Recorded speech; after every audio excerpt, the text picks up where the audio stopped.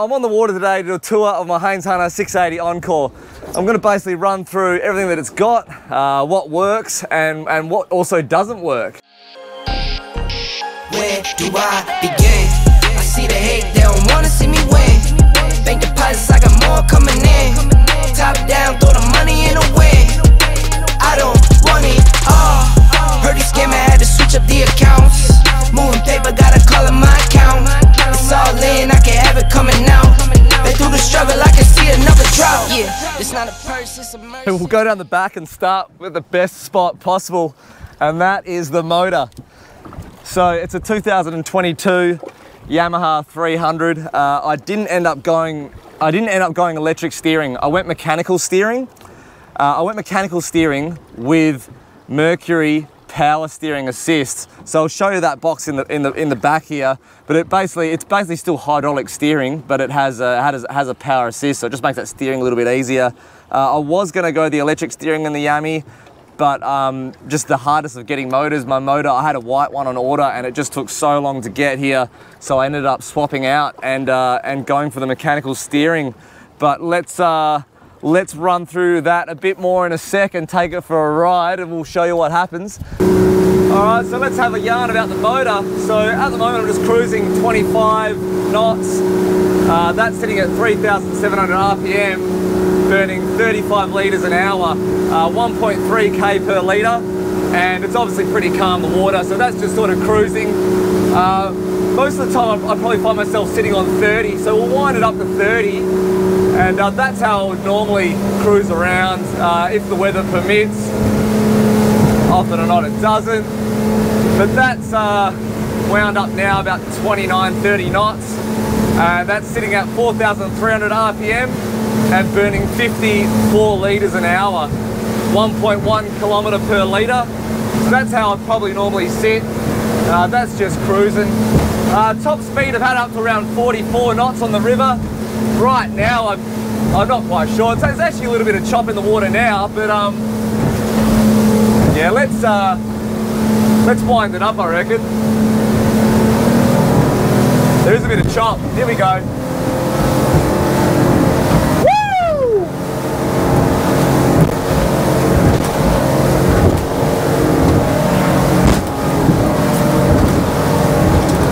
That's wound up. That is sending, boy. That's just shy of 40 knots, 5,000 RPM, and 100 litres an hour. Yeah, boy.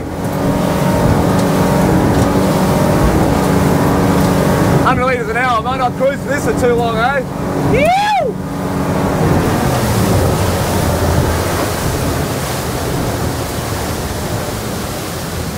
But she's fallen over. So that's a few fuel stats for you. Obviously, I'm not sitting at 40 knots too often. Oh, my Eski's just sent it. The whole boat's just sent it. Got a bit of air there. But that's some sort of stats for you. Yeah, most of the time just cruising at sort of that 25 knots and sitting at that 35 to 40 litres per hour. Sounding up, I run a Fruno 295.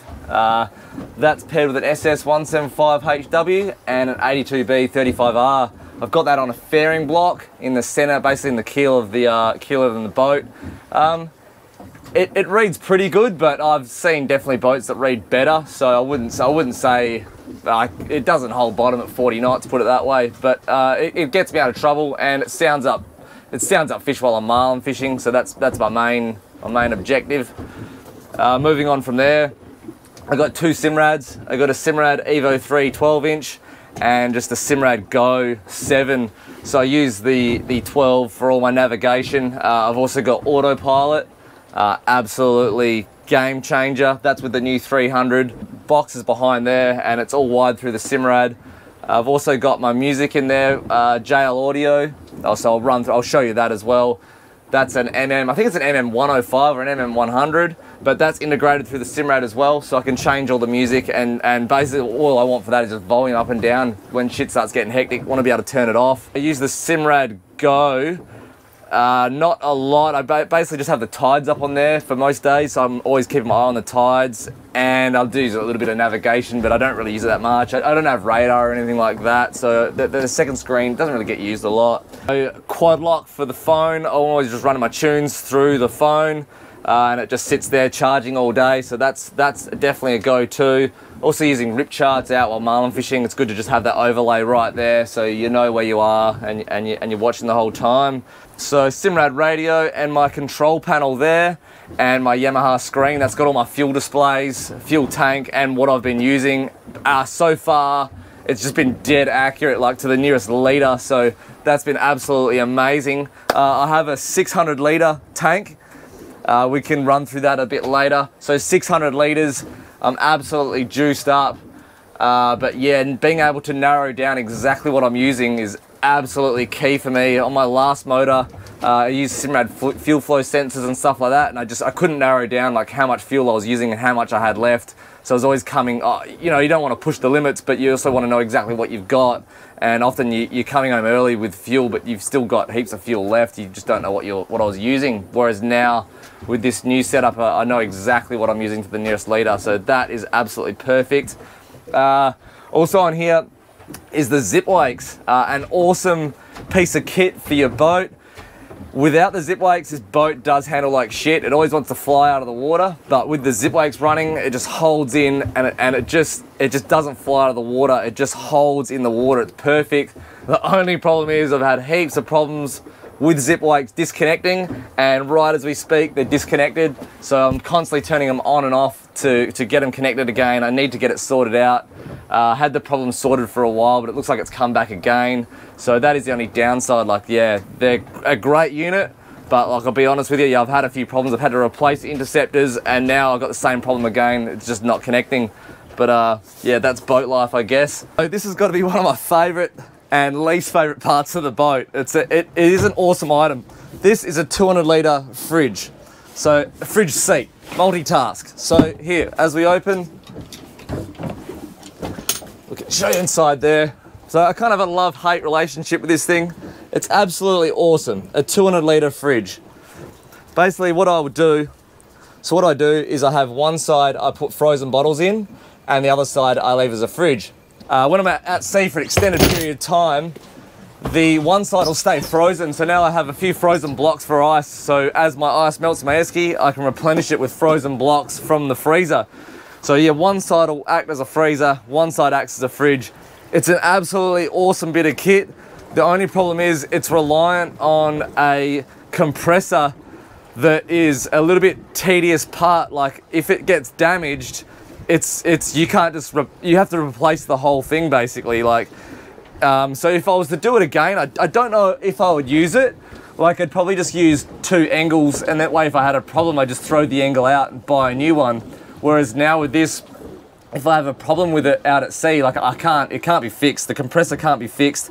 It needs to be done back in town, and it's a bit of a big one for me. I've already been through one compressor before. Like basically the tubing gets broken and you almost can't repair it. It gets contaminant in there, and it's just so hard to repair that it's just cheaper to buy a whole new unit. But yeah, buying a whole new unit isn't the cheapest. I'll show you inside the cab and we'll show you where the compressor's stored. Okay, so we have fridge compressor, my favorite part of the boat, the coffee machine. That's the autopilot, 1200 inverter.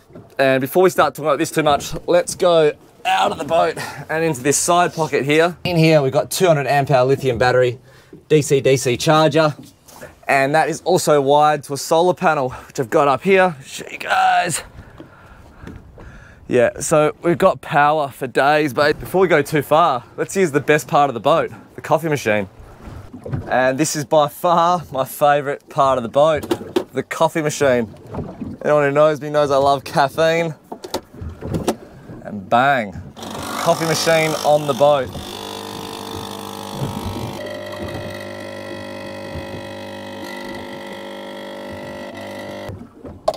This machine froths me out.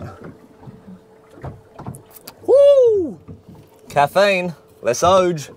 So the cab on a Haines 680, it is pretty bloody big, and I bloody love it because I'm always sleeping in here.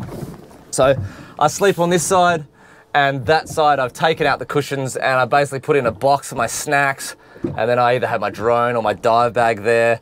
And then so under all that I've got a first aid kit and I got all my tools in there as well, so I always run a full set of tools. And up on that side we've got all my safety gear, flares, life jackets, etc, etc. And under this side that's where I just keep all my sleeping gear and my cooking gear. I leave all the cooking gear on the boat because I'm always cooking snacks, and if the sleeping gear's on there as well, if I want to stay out the night, I don't have to worry about coming home to get gear. It's just there. I can just stay out whenever I want. And then we got this side of the electronics as well. I'll show you this. I've got the Media Master 50. I told you guys it was 100, but it's actually a 50, my bad. I keep that in here so it's just out of the weather, and it's all integrated through the Simrad or my mobile phone, so I don't need it out there. A couple of power points for 12 volt, and then a heap of switches that I've got that for lights and stuff that I just don't need all the time. Once again, like I keep it in here because it's just out of the wind, out of the rain, out of the swell and seas and salt, and basically everything that's outside there just gets carnage when I'm in the rough. So I keep it in here and it just stays dry. 2 kill tanks on either side. I bleed all my fish in there and then straight into the esky. That one I use for storage. Heap of rod holders down the side. Straight down the center here is where the 600 litre fuel tank is, and on the sides we got 2 JL audio speakers. Yeah, rod holders down the side there. They're a bit of a game changer, great for traveling. You go to the cab, it is stainless steel with clears and a windscreen. Oh my God, just found another crack. Boats, they'll literally be the death of me. So basically the problem with my cab at the moment is stainless steel is just constantly cracking. I'm always re-welding it up. It's just too much pressure on it, probably because of these as well. Got Bell Marine Viper outrigger bases. Yeah, heavy outriggers. It's cracking the cab, but Blue Marlin takes priority, so let's just send it anyway. But the next plan is to build a hardtop for it, get rid of this completely and build something that's completely waterproof. So at the moment it's clears with a windscreen and water does get in. So also I have this here, this extended sunshade. I was gonna get rid of it. Because mainly like when you're getting photos of fish and that, it blocks out a lot of the sun. The photos look like shit. But it's not so much the shade it provides, it's more the water protection. So when it's really rough and I'm marlin fishing, waves crash over the top of the cab and then all the water runs down the back here. So if I was to get rid of that, then water, I'll show you, water would be basically running down here and the guy sitting here would be getting completely wet. So yeah, that's why I've decided to leave it on, and when I build the new hardtop, I'll be going with the extendable as well. For me, it's a must-have bit of kit. So up the front, we've got Lone Star electric winch, absolute game changer for the anchor. No more pulling anchors. Those days are done. So with the hull, basically it'll punch through any seas, any chop. Up north, I can go out marlin fishing in basically any conditions. Never really feel unsafe in the boat. The cab is dry, but the rest of the boat's pretty wet. So if the seas do get pumping, like the deck will get flooded, waves will hit, and they will flood the deck. But basically, I know that I can almost get home in any seas. It'll sit on, you know, rough as shit. I'll still sit on 15, 20 knots coming home. So I can really extend those weather windows.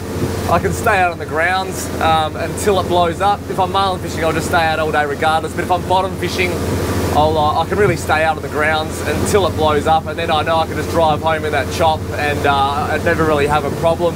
As I say, the cab's completely dry, but yeah, the outside of the boat, you know, the sides does get wet. It's got super high sides, which is great. You feel pretty safe.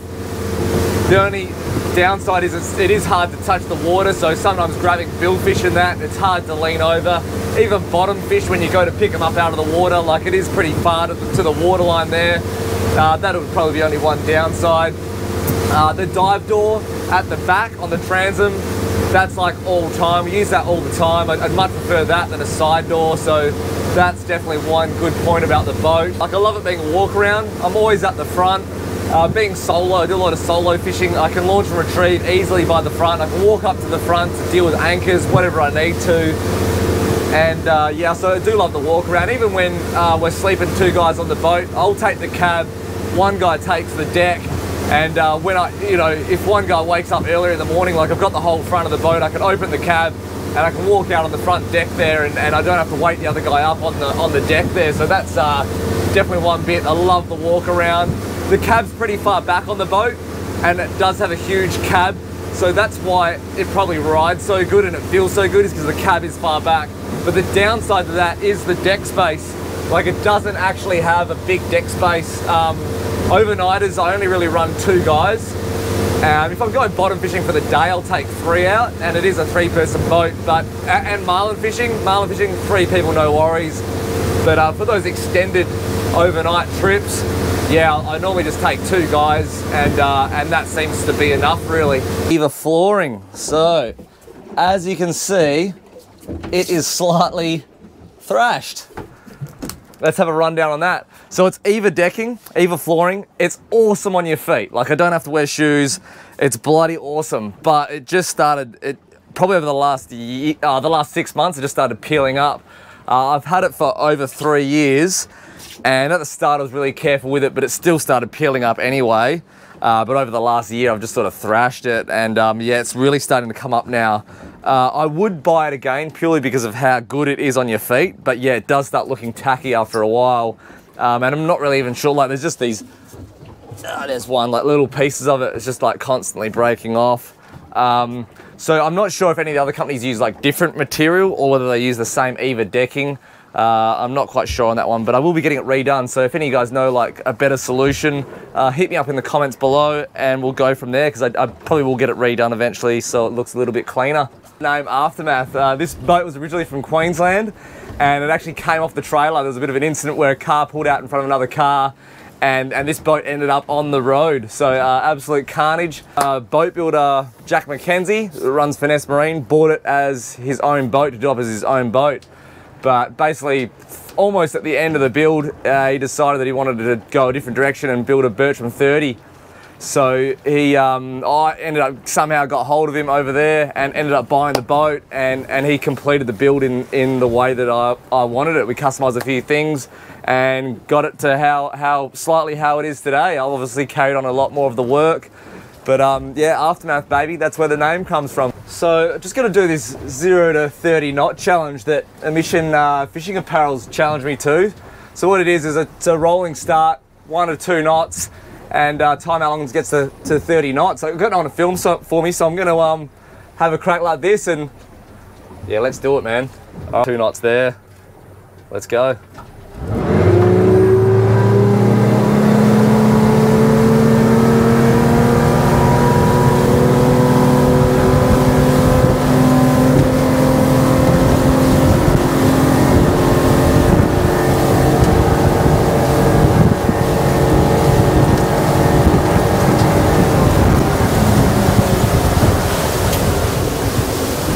I went to 40. I'm not sure if it's going to 30 or 40, but yeah, I just went to 40 just to be safe, you know. 30 knot challenge, 40 knot challenge. Let's go. One of the absolute game changers with the new motor has been autopilot. It's like, it's so bloody good. If I ever build another boat, it would 100% have it. I'll run through just how easy it is. So it's all fully integrated with the Simrad. Hit autopilot and just engage. Bang, and now we'll just head that same line. So it's so good, man. Like, it allows you to work on your boat, do other stuff, rigging, whatever, have lunch, whatever you want to do, and someone else is driving the boat. Now, it also works great with marlin fishing. Hold your line, it's so good. I can be down the back, working with the boys, setting up the spread. I don't have to be on the wheel 24/7. So the other good feature, we're just cruising. If I want to change my direction, bang, +10, and it'll automatically go 10 degrees the other way. So it's pretty good. You can also just hit any spot on the sounder and that'll say your heading number, and you just type that in and bang, autopilot will take you straight there. Or hit a mark, press a mark and say go to, and it'll just take you straight to it. So absolute awesome bit of kit, money well spent on that. Speed assist, so it's a button on the side of the control there, and it's just for like real finesse increments. So sometimes when you're in the rough and you want to wind your throttle down a bit, you know, you hit the throttle back, but it just takes off too much speed. with this, I'll just wind it up now. You press down, that engages it. I'm sitting on 3,700 RPM, and if I want to back it off, I just click down on that, so bang down to 36. It's just a bit more control rather than having to adjust the accelerator. But I noticed, yeah, when I'm cruising in the rough, it made such a difference. I didn't have to use the accelerator as much, and just using that button, real finesse control. So I think that's going to wrap it up for today. I hope you like what you saw, and I hope I explained everything the best I could. If you've got any other questions about the rig, hit me up in the comments, drop a comment down below, and I'll answer it the best I can. So till next time, see you then.